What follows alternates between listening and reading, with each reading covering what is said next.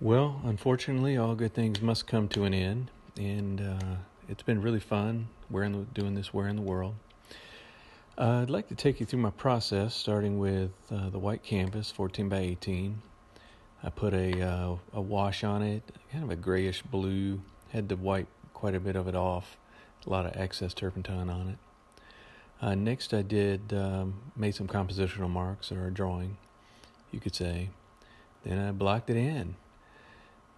There's a better photo. Afterwards, I turned the lights on, and the rest was just a lot of work. It has been really fun, and I hope you enjoyed going through my process with me. I guess the only thing left is to sign it and frame it, and then you go see it at the gallery. Again, it's been great, and thank you for following me, and blessings to you. Bye-bye.